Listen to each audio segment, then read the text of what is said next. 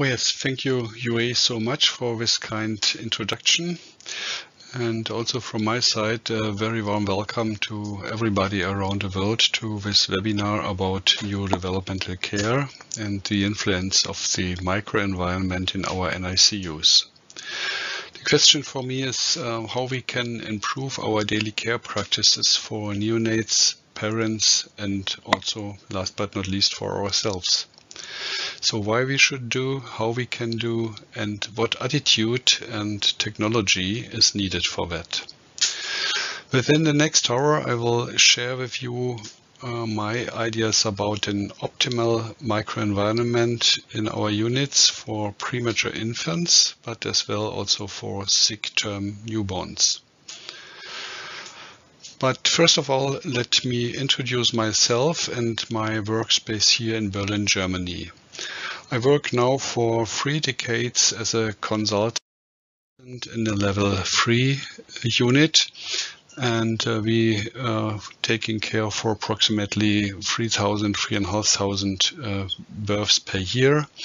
Among them are approximately 100 very low birth weight infants. That means children with a birth weight below 1.5 kilogram. And among those are 60 extremely low birth weight infants with a birth weight below 1 kilogram. As we don't have enough rooming in facilities in our unit, we created an extra space for our parents. We called it a parental hotel. This is nearly 200 meters away from my unit, so every mother, every father has a chance to stay there, not directly with the baby, but close by. And we have a combined neonatal intensive care unit and pediatric intensive care unit equipped with 14 beds. We are wall-to-wall with a maternity unit, and we have single, double, and also triplet rooms.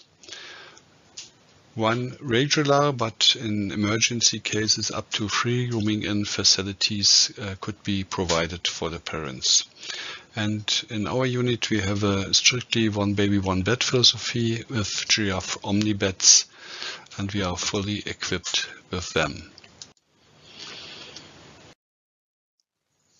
Beside my clinical work, I run a small teaching and education company called NeoTrainer together with an experienced nurse, Anna Calbert, and we cover different topics in the field of perinatology.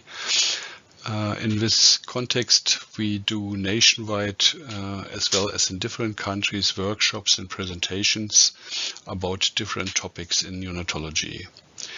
A short overview about our programs you can see in that slide, but today I will focus mainly on developmental supportive care concepts and family-centered care aspects with the focus on the microenvironment in the NICU.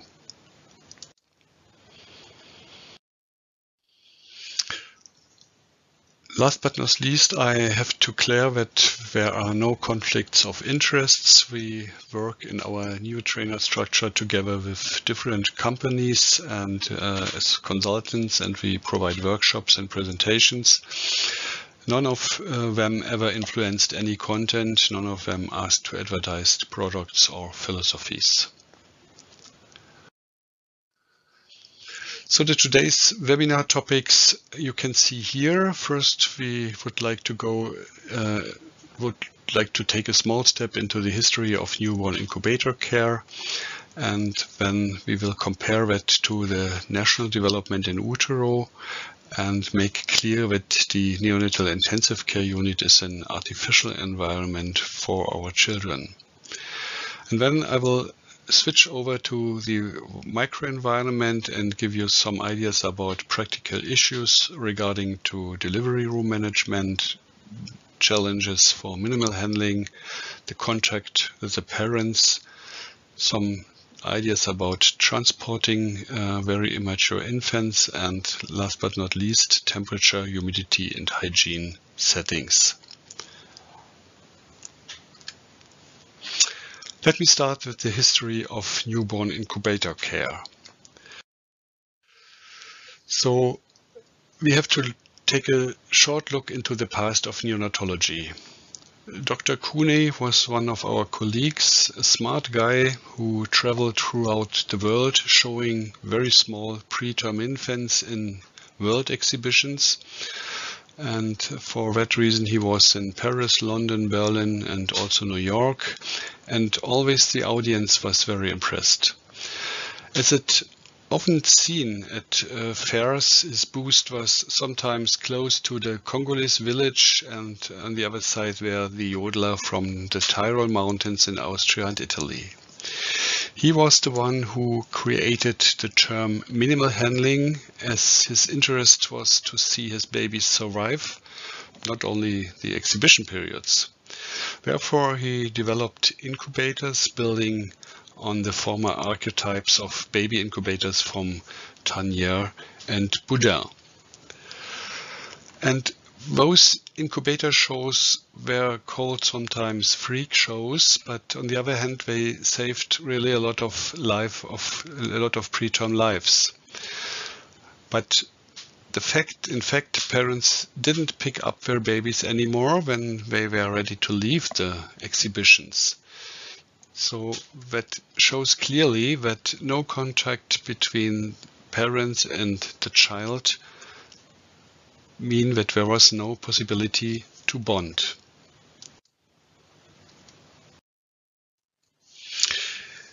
Here you can see an NICU setting in the late 70s of the past century, and you will probably recognize that we all were very fascinated by new technologies, more modern incubators compared to the ones you saw before. We had first neonatal ventilators and improved monitoring for immature infants.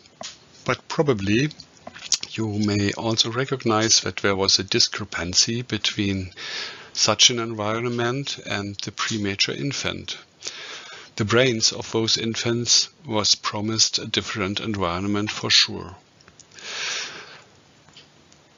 In my eyes, that means that there was an urgent need for changing the micro as well as the macro environment for the children. In other words, how we can better adapt NICU care to the needs of an extrauterine fetus.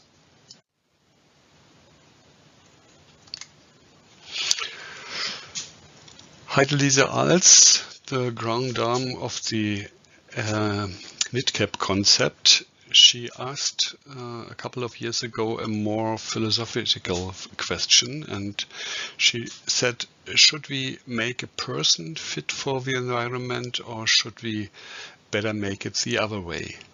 That means, should we adapt our NICU policies more to the needs of these tiny infants? Another idea you can see here from the 50s, the so-called isolate rocker. Maybe you think sometimes some of us developed wide ideas about care setting for tiny preterms. The idea behind that isolate rocker was to improve brain development after preterm birth, especially improve the sensory system for balance and self-regulation. There was really small evidence for such an approach. You can read it here in the publication. They smiled more while being rocked. It was interpreted as a signal of increased well-being. And nowadays, most of us made a complete U-turn. We tried to perform brain protection with a maximum of parental sensorial saturation for a fetus outside the womb.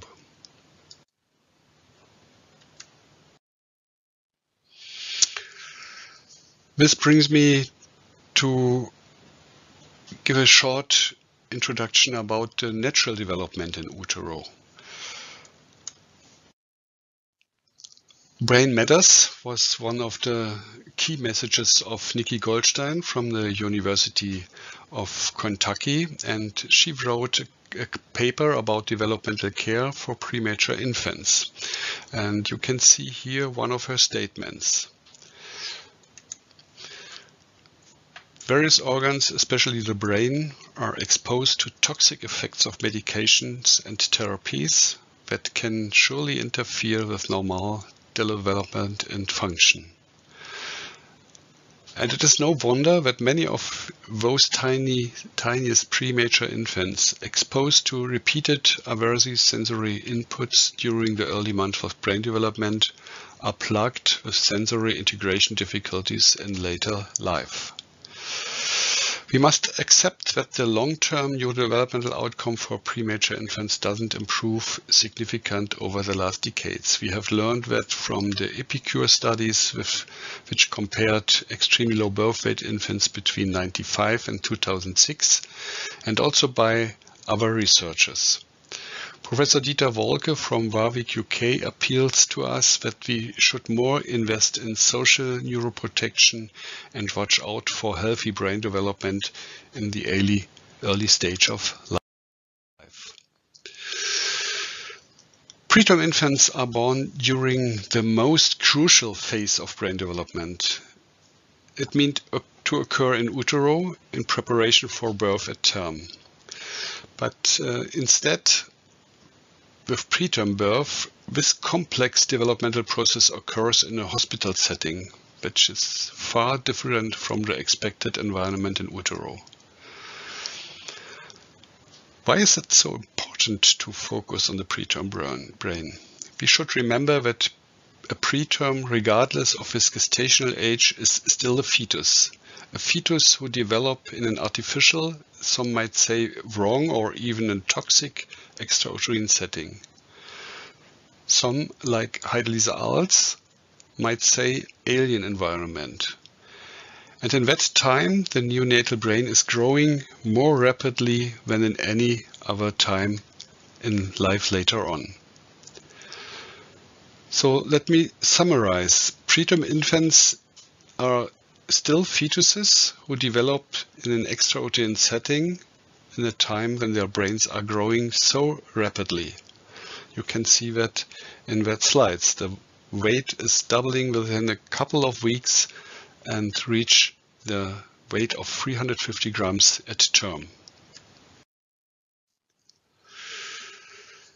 Synaptogenesis continues throughout the whole gestation and also beyond. At its peak, 15,000 synapses are produced on every cortical neuron, resulting in 1.8 million new synapses per second between 2 months of gestation and 2 years after birth. The last trimester of pregnancy is the most critical time frame for brain development.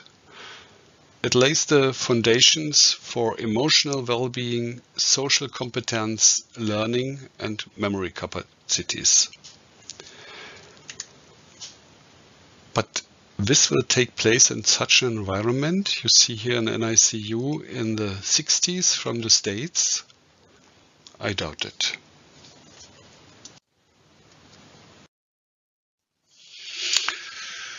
So what I see in the last decade is that there is a paradigm shift in perinatology. The long-term consequences of preterm birth are the major topic and challenge instead of only preterm mortality. Regarding to this, more and more neonatologists are thinking about an appropriate life quality, whatever this unclear term could mean. This is more and more the focus of our considerations. And this term must be determined individually in each particular case for each individual preterm and each family. So we try to prevent long-term morbidity and strengthening the parental and child competence. Hugo Lagercrantz from the Karolinska Hospital in Stockholm in Sweden said that the neurobehavioral sequels of prematurity is one of the major pediatric public health care questions of our time. And I think he is right with that conclusion.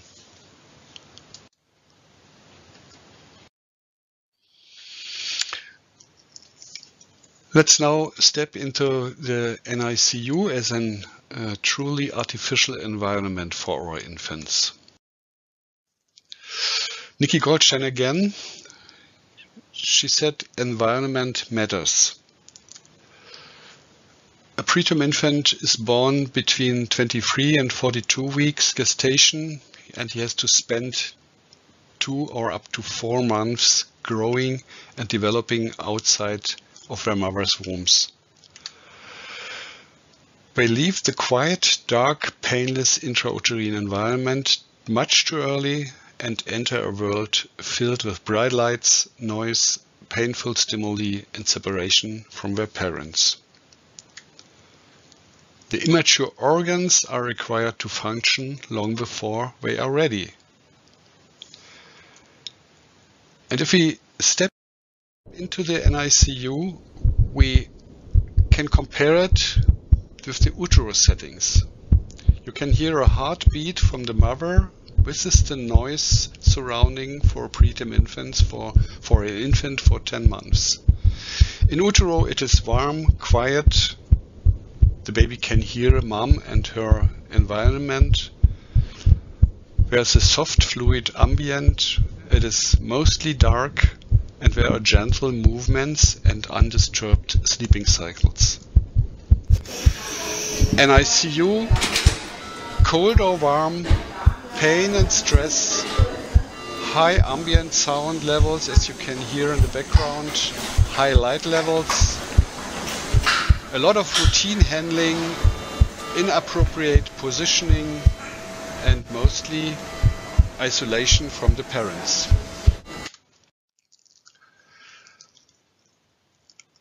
There is something wrong in that extrauterine world. There's a lot of negative touching. There occurs resuscitation and intubation, transition to another incubator, IVIM subcutaneous injections, replacement of feeding tubes, diaper changing, insertion of central lines, and many other more. And if we calculate that, we will recognize that there are 200 of those manipulations or events per day, and up to 15 procedures per day are very painful. In comparison, non-negative touching, carrying and holding a baby, skin-to-skin contact is provided mostly by the parents, and it occurs only in 8% of all daily contacts. Have we really gotten better in the last years? This is the most modern NICU in Beijing in China, and this is a approximately 400 NICU bed facility with approximately 20,000 live births per year. A very well-respected hospital in Beijing. Is there an individualized approach possible in such a setting? Probably not. You can see modern technologies, modern ventilators, modern incubators, but that is only half of the story. So let me switch over to the microenvironment and start with the delivery room management. Only short. What we try to do in our unit is to avoid early separation between the baby and its mom, to create a secure attachment behavior and also prime the neonatal microbiome. You see in this video a 24-weeker with a gestational age of 570 grams, and this baby get a chance to bond with the mother, with his parents right after delivery from the 35th minutes of life for approximately 1 hour. And for me, this bonding period is very important. We try to perform a gentle transition after birth. Only a few preterm infants need to be resuscitated. This early bonding is anxiolytic for the parents. It induces a secure attachment behavior later on. There is a layer of initiation of lactation. We not only need pumps to get the milk from the mother's breast, we need hormones. We need oxytocin and prolactin. And this early bonding provides also the neonatal microbiome. For such procedures, you need very modern equipment, which provides thermostability, modern equipment regarding to safety issues, and stable respiratory support.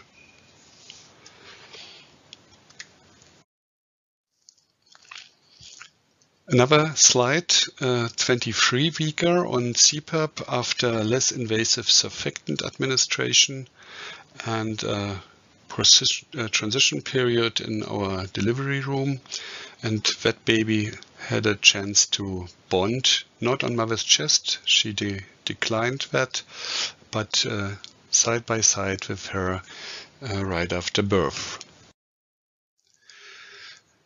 And you can do that also with term babies. This is a term newborn with a diaphragmatic hernia. This baby I had to intubate for sure. It was high frequency ventilated. And after stabilization, we give the baby the chance to bond on mother's chest for approximately 1 hour as well.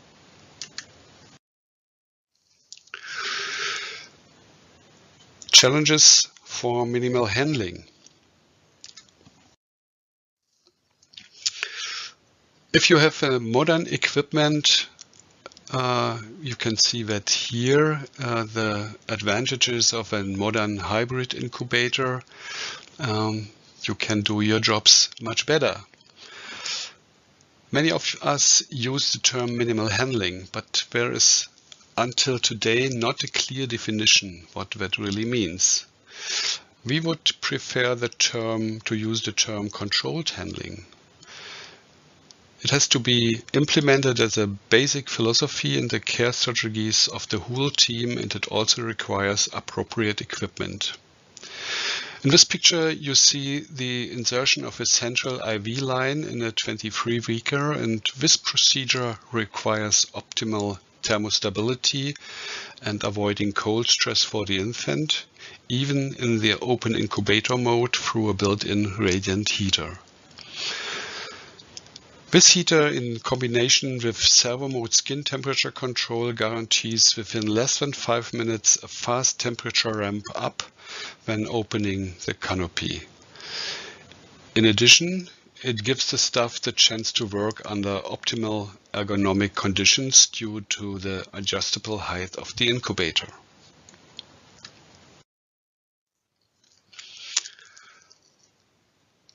Here you see a duct ligation in our NICU in a giraffe omnibed care station, and this is what I mentioned earlier with the one baby, one bed philosophy. If a preterm or a sick newborn needs surgery, we don't have to change the beds. There is no need for bed transfer, and we have continuous thermal stability and perfect monitoring through the whole procedure of wet duct closure.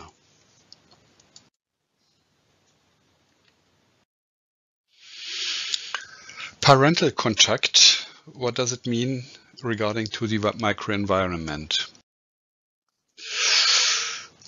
What does it mean to be a mother? For most of the women, it means I will breastfeed my baby, I will hold my baby, I will provide secure attachment and give my child mutual attention and empathy. And this is fascination, and we call it love. This is all evidence-based, and this is human sense, and there is no need for any studies regarding to that. But how should this work through the bull eyes of an enclosed incubator? It is quite difficult, I think.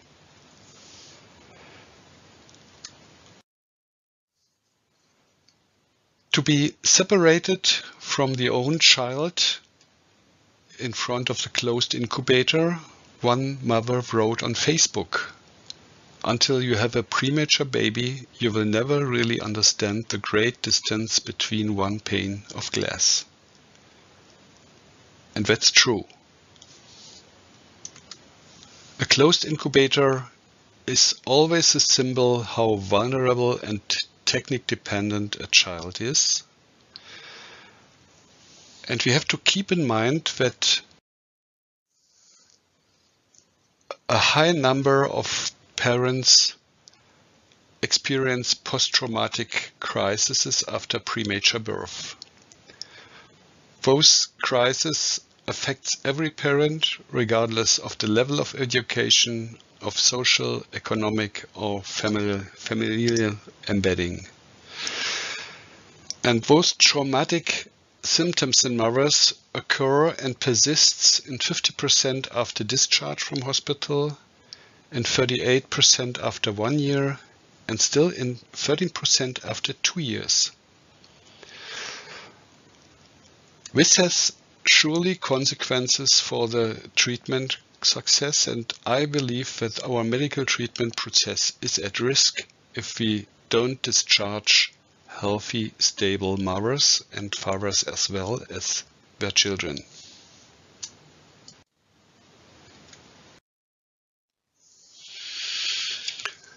A couple of years ago, under the Facebook top 10 was a book, How to Survive the NICU, from Jennifer Daggett. And that is what we should always remember. Not only the baby is struggling to survive the early phase of life, also the parents have to survive the NICU time frame.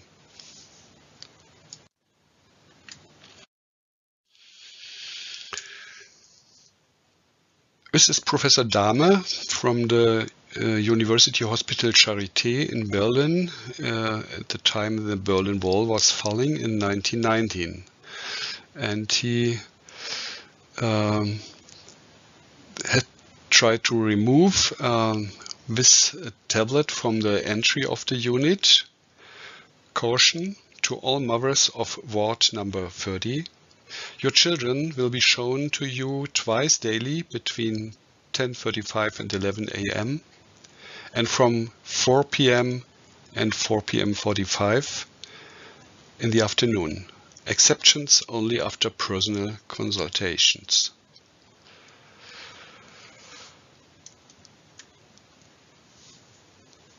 Fortunately, those times have changed. Parents are parents and no longer visitors in most of our units. They have free access to the NICU and they are part of the caring team.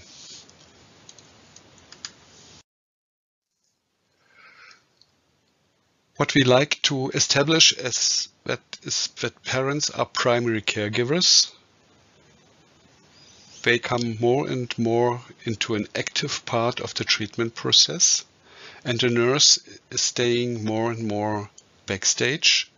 She is more a consultant, a supervisor, and her task is to teach the parents how to take care for a tiny infant.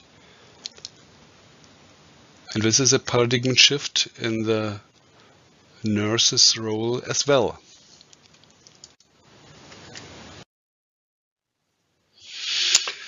In Europe, we had the so-called EACH Charter. This is the European Association for Children in Hospital, and it was founded in 1988. In Article 3, you can read, in order to share in the care of their child, parents should be kept informed about ward routine and their active participation is encouraged. This is nearly 30 years old. So we should open our units to the parents and encourage them to take the pole position in taking care of their child. Enable very close contact between mother and child whenever it's possible. And don't forget that a closed incubator is always a symbol how technique dependent and vulnerable a baby is. Adjust the level of the incubator easily to make it as comfortable as possible for the mother. Rotate the mattress or the nest so mother and child can come into direct eye contact.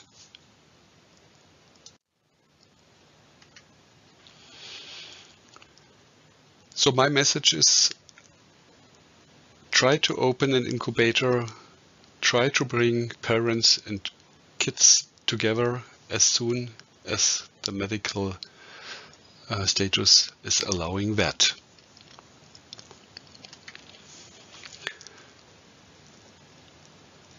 This is regarding to psychology, opening the classic incubator. The rotating mattress allows eye-to-eye contact. Thermostability is always provided, even in the open mode. Lowering the incubator for parental access. And on the other hand, you lift it up for procedures and handling by the staff team.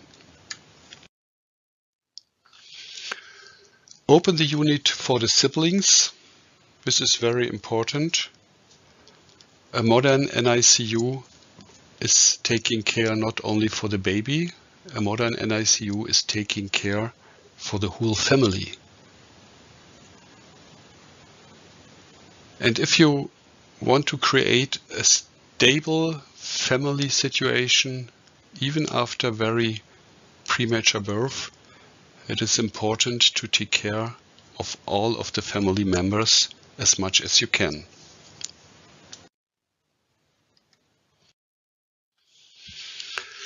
On the other side, even if you have modern technique, don't forget that parents are the best incubator.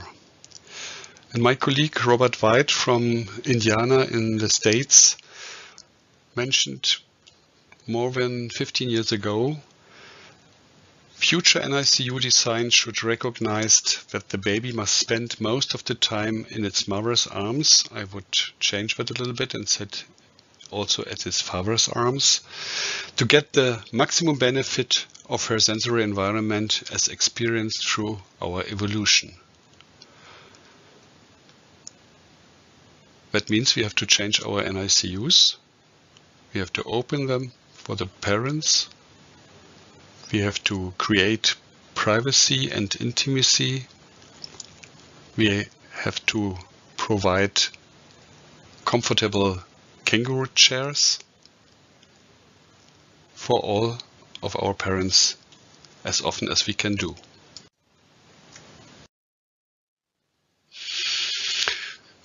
Let me switch over to transport solutions.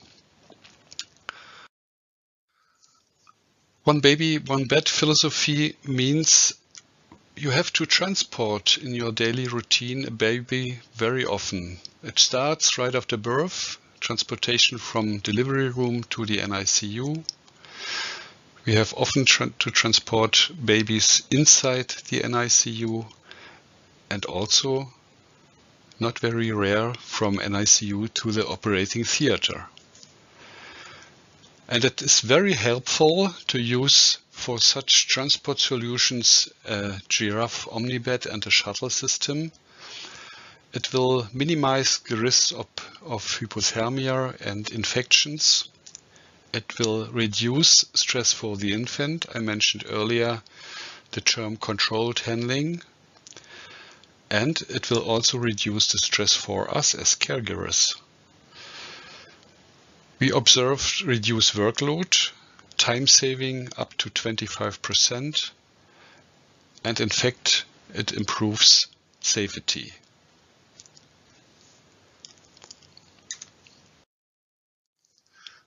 And you can see here a short video from the University of Mannheim. This is a high-level perinatal center, and they are specialized on the treatment of diaphragmatic hernias and severe respiratory distress syndromes. And they are also fully equipped with omnibeds, and you can see here how it works. Transportation of the care station to the DR, preparation for preterm or term delivery, resuscitation, transition of the baby, and then dock it on the shuttle and move with one bed up to the neonatal intensive care unit, where there's no need to change the baby. That will reduce the stress for the child, and that has also some safety benefits to use such kind of transport systems.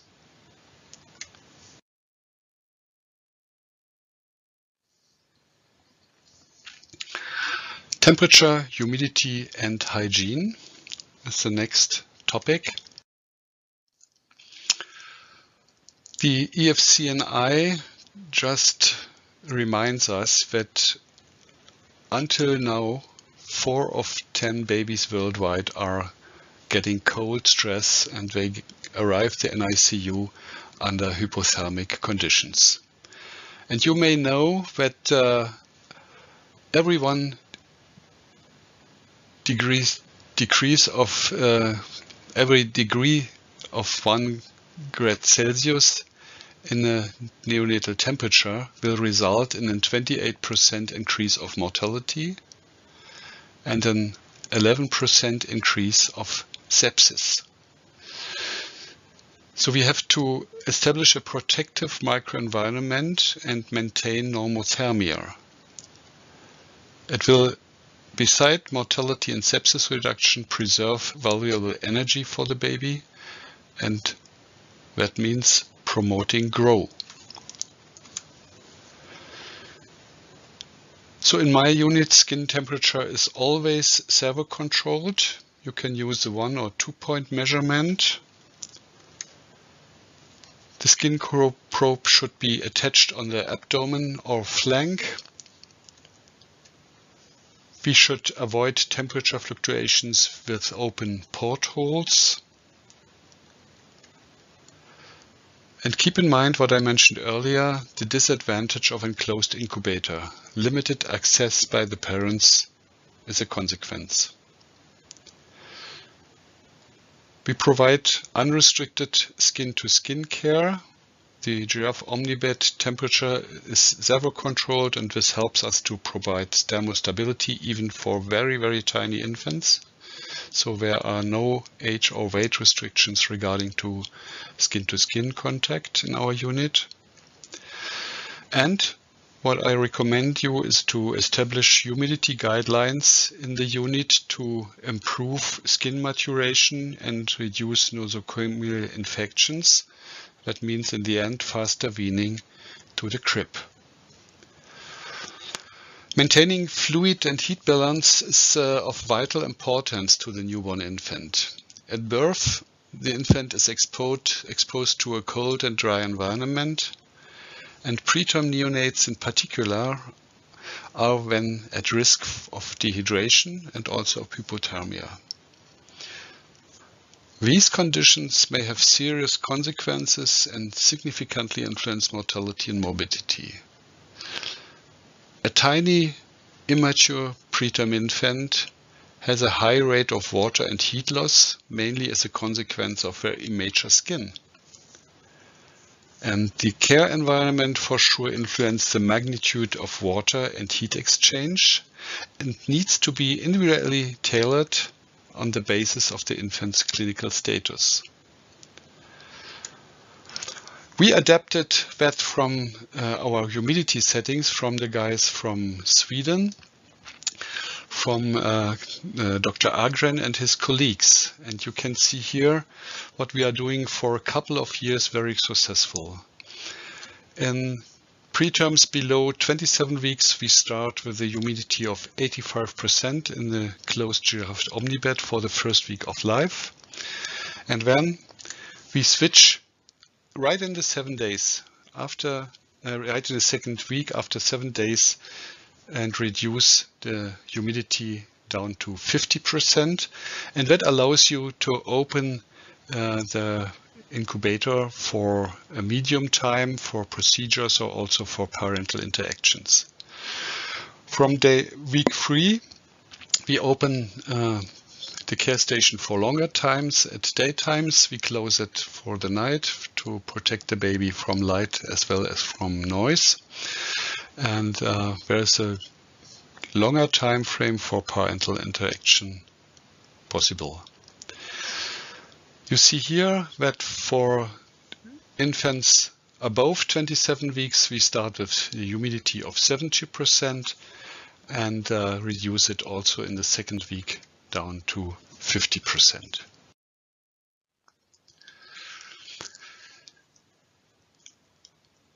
Let me give you some short messages about hygiene recommendations from a user perspective. We are now using Omnibeds for, let's say, 15 years or something like that. What I like really much is that there is a simple and comprehensive cleaning protocol. There are 2 weeks cleaning cycles, which is saving time and costs as well. We have less condensation through the double wall and the airflow curtain. I don't see any hypothermic problems even in 300 or 400 gram babies if you are careful enough and know what to do. What I really like is the rare touch philosophy. There is a hands-free alarm and the one-touch food opening for the incubator and the canopy. This helps to limit cross-contaminations and reduce nosocomial infections. The built-in X-ray support and the rotating mattress are very helpful, not only for the mother, as you can see here, direct eye-to-eye contact between the baby and its mother, also for performing X-rays and other procedures. And last but not least, the humidification system. There is a bactericidal humidifier with 100 degrees Celsius, which is eliminating bacteria. The water tank is outside the patient compartment without any additional pipes, so there are less chances for contamination and less chances for nosocomial infections.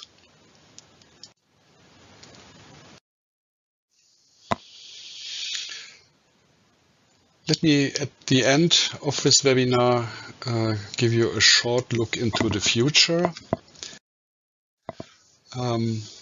Maybe you know the publication from Partridge and colleagues from Philadelphia 5 years ago. They mentioned that extreme prematurity is the leading cause of neonatal mortality and morbidity due to a combination of organ immaturity and iatrogenic injury. And they are working on a so-called artificial womb. You see that here. They try to put very tiny lambs, immature lambs, in some kind of plastic bags with fluid and let them grow into that setting for a couple of weeks until they are stable enough to be to get out of that plastic bags. And there is also a lot of research going on to artificial wombs. You see that here. There's a multi-million grant, brings artificial womb one step closer. Some researchers work also on wearable artificial wombs. You might say it is a nightmare or is it a dream? I let that to you. But the Technical University in Eindhoven in the Netherlands is developing artificial wombs. Maybe in the future they will give us better chances to treat preterm infants than compared to the nowadays used incubators. I will be on the end of this webinar, and I thank you all for listening. Let me give you a short last message. We don't always get to choose what or when, but we almost always choose how we do it. Thank you for listening, and I may open for some short questions. Thank you very much.